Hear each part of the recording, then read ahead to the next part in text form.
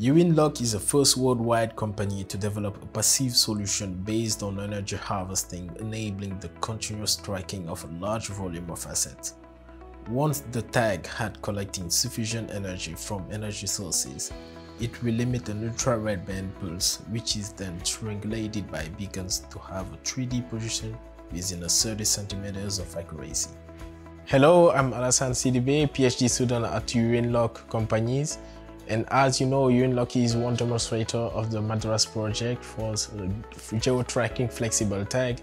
And for better performance of these tags, it's important to accurately simulate them in the software with the parameters of the conductive inks and the substrate used for the tag.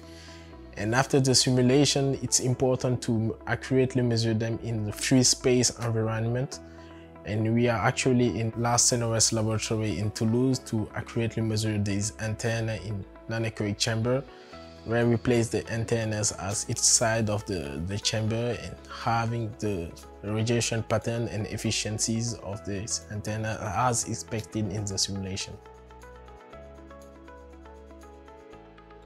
So we are now at Uinlock in our testing area where you can perform functional tests of our geo-tracking tags.